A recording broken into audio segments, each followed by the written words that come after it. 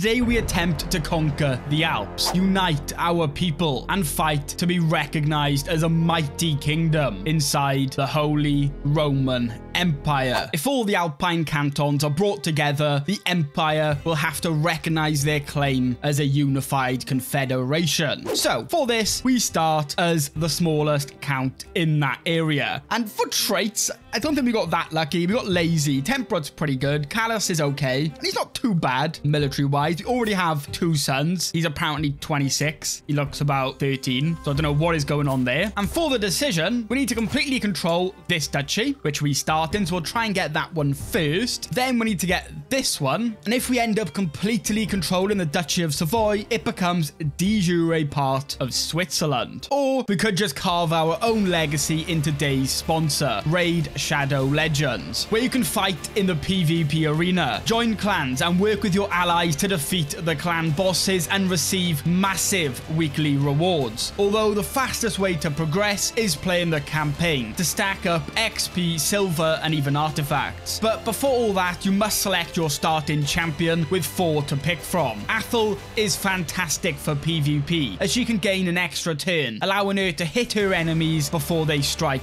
back. Elhain makes critical hits seem easy, dealing massive amounts of damage. Galek is great for dungeons by placing speed boosts on himself and lowering the defense of your enemies. And Kale comes with deadly AoE attacks, meaning he's always an amazing choice. And until the 14th of March, there's the St. Valentine's event, where you can enjoy a special Valentine's Day themed adventure with the Raid Love Quest. To get involved, just download the game using the link below and head to the link on screen and enter your player ID. And then just play one of the Valentine's Day themed mini games for a chance to win great in-game rewards and real-life prizes, like Valentine's Day themed raid champions and even Amazon gift cards worth up to $1,000. And existing players can use the code SaintValentine23 to receive in-game gifts. So make sure to download the game using my link in the description or scan the QR code on screen to get a free starter pack. And for this decision, we need to be a vassal of any emperor, which we are. We need to be illustrious and just control the region of Old Switzerland. So starting out, I mean, we have, I think, 500 troops. We start with 2 stacks of pikemen. That's not terrible, making 1.5 gold per month. If I check, this is the main duchy capital, so I won't bother actually increasing development yet because I'll do that when we take this county. I'm gonna make that our capital. We'll start making a claim though, for sure. Get that going straight away. Our spy master and son has 0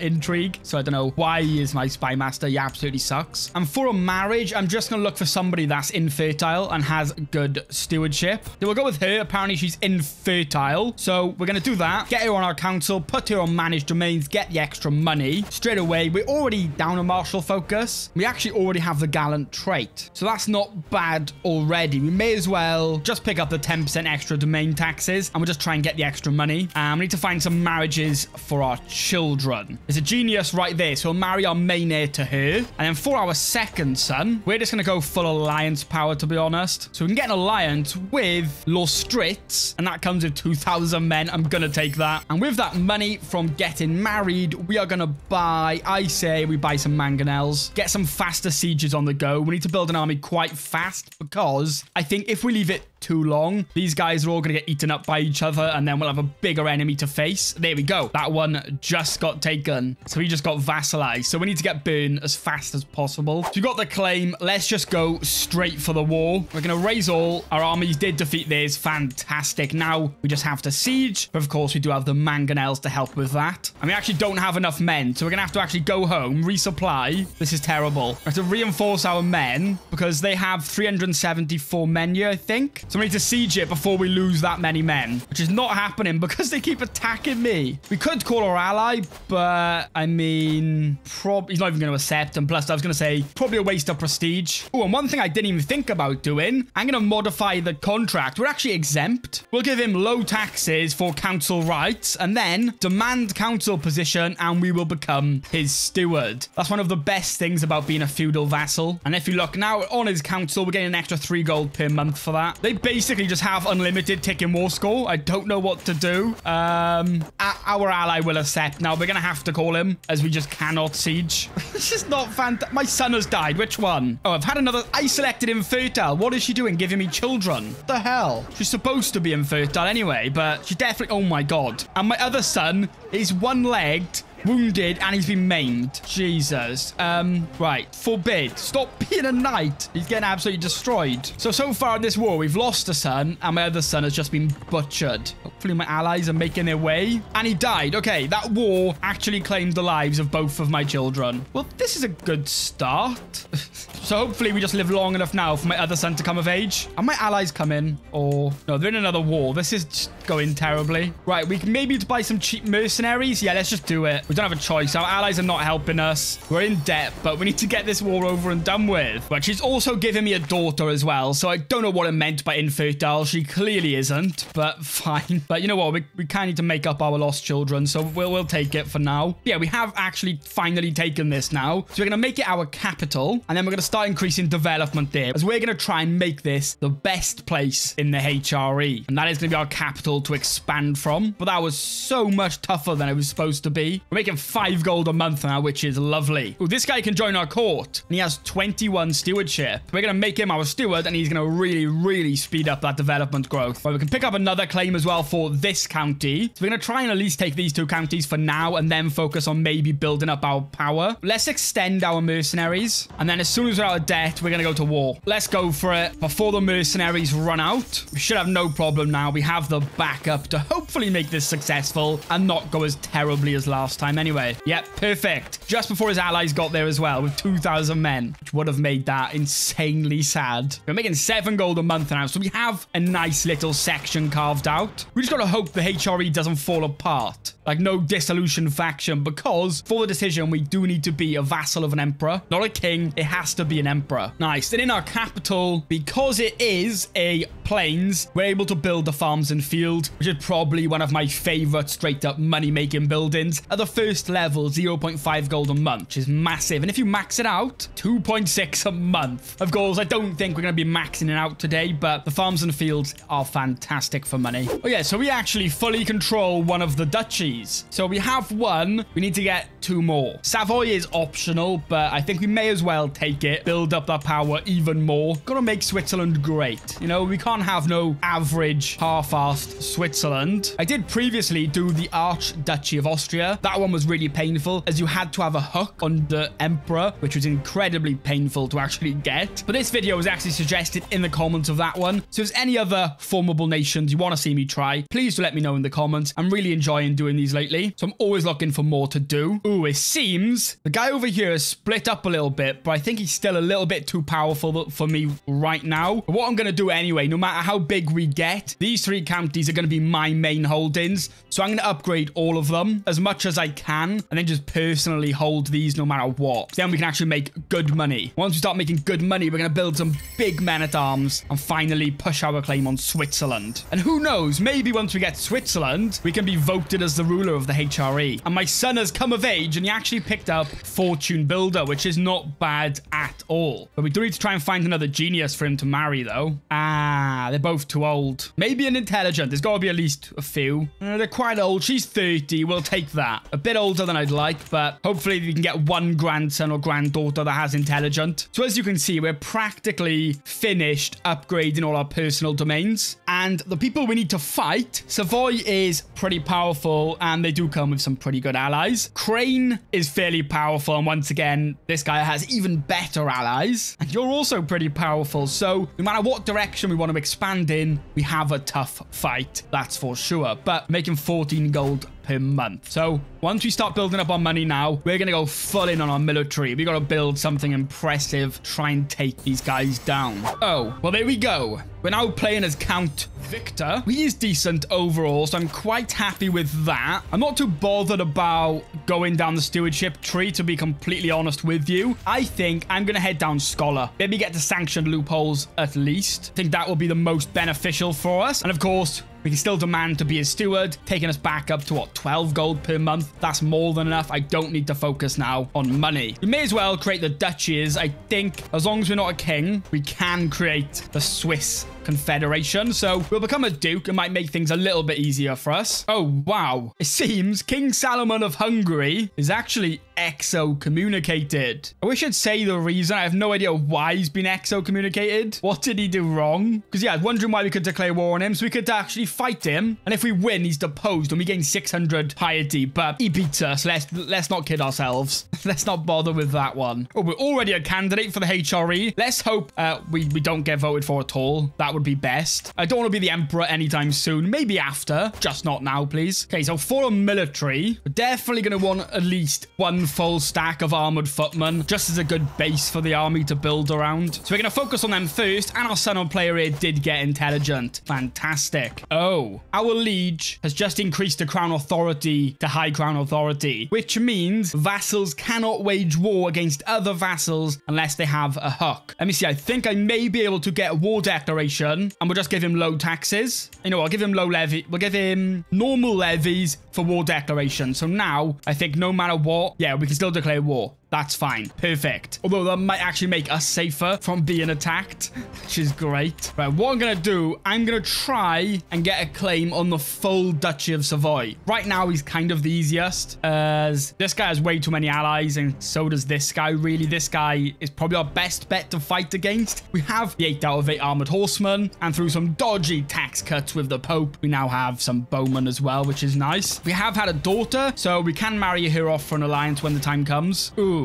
Christians now have access to crusades, so that may happen pretty soon. Maybe we'll get involved. We'll see. Could be interesting. There's a chance we could request a claim as well, though. And if we look, it's only going to cost 230 piety. So we're going to start swaying the Pope. It's only -2 right now, so that may not be too hard to actually get. Okay, this is a crusade for the kingdom of Jerusalem. We can appoint our sister and friend. Yeah, you know what? We'll appoint her. We're not going to be able to, like, do anything. To be honest, we don't even have a good army. You know what? I'm going to redirect it to the kingdom of Lithuania. Why not? I've never seen a crusade for Lithuania, so we're just gonna do it and see what happens. And we're gonna get involved. We're gonna raise all. We will lead it ourselves. Let's try and get the Crusader trait, and let's just get ahead of him now. Here we go. Oh god, this is a brutal one. All of England and Scotland, Sicily, places through Croatia and Hungary. Yeah, this is a pretty big crusade. Poor Lithuania. I doubt we're gonna get the most contribution, to be honest, but we'll try. We're just gonna start sieging, see what happens. Maybe if we siege enough, we can get the most contribution that way. Oh my god, there's 14,000 of them. Where's it all our allies just go? They all just abandon me. Right, lovely. Well, it's also good for war score if you lose fights, as long as I don't die. Oh, we're second right now. That's terrible. And I think our entire army got fully wiped out there. Oh, we can pick up a claim on all of Savoy. Okay, yeah. Let's not go back to the crusade. We did our bit. We're still second. We'll see. But it looks like we're actually losing somehow. I thought they would have won this one very easily, but they're just kind of hanging around down here. Yeah, they actually lost. How? Well, that is embarrassing. I spent a lot of gold on that war, but now we do have a claim on all of Savoy. So once we're ready, we're going to go for it. We hold about 2,500 men. We have 2 daughters. So if we just go full alliance power, so we can get a full alliance with Poland.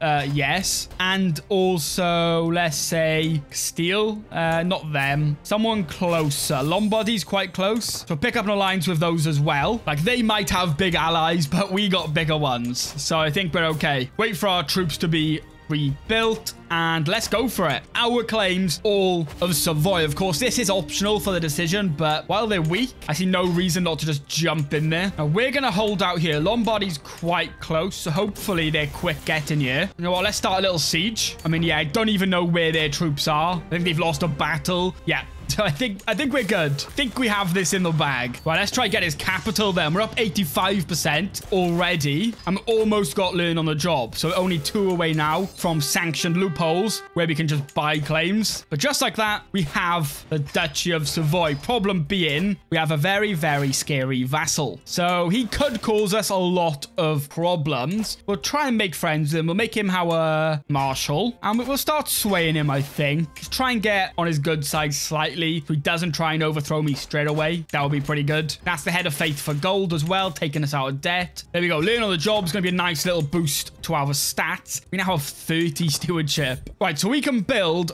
blacksmiths as we're now able to build our duchy building. And this gives us minus 6% men-at-arms maintenance. So that's going to save us a little bit of money. But heavy infantry damage plus 5% and toughness plus 15. I mean, we do have a full stack of heavy infantry. So you know what? I've never actually built them before. So let's get them down. May even get another stack of armored footmen then, to be honest. And that perk means we now have sanctioned loopholes so we can buy claims. I'm gonna ask our head of faith for even more gold. Yes, but we are going to use that gold. We're gonna go on a pilgrimage. We're going a very long one if possible. That is 250, but that will get us a lot of piety. Should be about 600, I think, in total, maybe, depending on what event we get as well. Yeah, our 600, and we got the pilgrim trait. We're making 7.5 piety per month now as well. So let's see. We're gonna want to buy claim. It's not perfect. We don't need all his land. I think we need this guy's land, his vassal. So we're going to buy a claim on him and take his county. We are going to have to start a war now for our claim. Now, I'm hoping we're powerful enough to do this without our allies. But we'll try and fight it on our own. If things get a bit sticky, we'll call them in for some backup, definitely. Let's just march in there. We've got 4,000 men. 2,000 of that is levies. The rest are straight up men-at-arms, which is great. We are losing a lot of money, though, so we need to try and get this war done pretty fast. So we hold the war target already. I want to go in for a fight. Same, it's even. So what we're going to do, yeah, there we go. Let them come to us. So we're defending. That's typically better. So I do that if possible. There we go. We took both counties and we're at 100%. We're going to defeat them one more time just because. Please don't regret this. Please don't regret this. Yeah, okay, we won. If we lost that, that would have been just the most miserable thing that could have happened. But there we go. Did take 16 months, but we didn't go into debt. So that's pretty good. And if we check the duchy titles now, we need this guy's land. Can buy a claim for 250, and he is pretty weak, right? So we should have no problem now. Even without our armies even rebuilt, it's one county. Takes one quick siege, and there we go. Now, the last one is interesting because it's like a county out of the way, but he does have this coast over here, and he's allied with Bavaria. So that is a pretty big fight. Damn, they made my daughter their court jester. What did she do wrong? Can't be doing that. Bit disrespectful, like, but there we go. So yeah, we still have the piety to buy a claim, so we're gonna buy a claim on this county of Grisons. Now, a war. We do have some powerful allies. Maybe we just call Lombardy because they're really close, and they can basically square up with Bavaria for us, like power-wise. So I think that works. But what we're going to do, we're going to march in there fast and siege this and stop him raising his troops here, hopefully. Yeah, there's 5,000 of them there, but our allies are here already. Are they going to go fight or not? If they're going for a fight, we'll march over here to support. This could get rough. What is going on? Where are they going? They're just standing on the mountain. Are they going to come in and fight us? I don't know. What are they doing? And if they don't come in to fight us, we do have ticking war scores, so I'm not too worried. I say we just go in for the fight. Winner takes it, right? There we go. Perfect. Definitely a risk. I mean, we do have Poland we could call to back us up if needed, but I'd rather do it without them because then it would be just completely unfair and they would stand zero chance against us. But now that we've defeated their armies, we can probably keep doing it over and over again. No problem. And we're at 99. Hopefully 100.